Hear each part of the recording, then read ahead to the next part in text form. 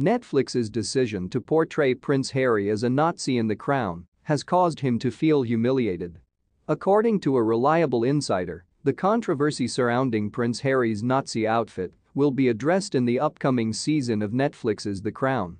According to a royal biographer, Prince Harry is being made fun of by Netflix since the popular series The Crown will include the Duke of Sussex disguised as a Nazi.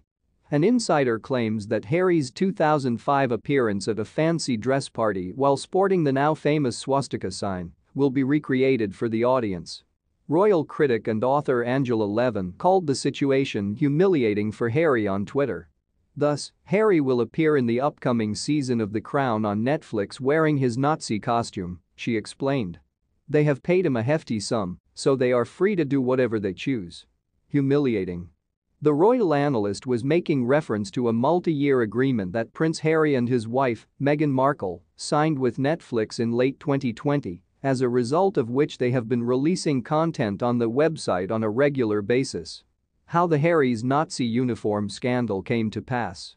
Following the Duke's appearance in 2005 as an Afrika Korps soldier at a native and colonial fancy dress party, Prince Harry became the center of controversy. During World War II, Rommel, a German army lieutenant, commanded the Afrika Korps in North Africa. Following the startling occurrence, Prince Harry was shown on the Sun's front page with the swastika emblem on his arm. The royal family was obligated to apologize on his behalf as a result of the incident's consequences. One of Harry's more egregious events, according to an insider who spoke to The Sun, was eventually addressed by him in December. While older generations will recall The Sun's Harry the Nazi story and image, many of Netflix's younger viewers may not be aware of this earlier chapter in Harry's life. In more recent years, Harry has made accusations about racism in the UK and unconscious bias in the royal family on Netflix. Ironically, Netflix is the one that has brought up this incident. The attire, in retrospect, was probably one of the worst mistakes of my life, according to Harry. I felt very humiliated afterwards, he allegedly said. I only wanted to make it right.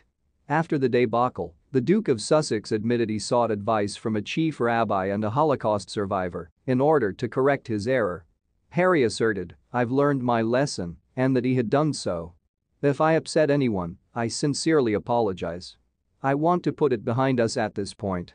The work is finished. I'm sorry."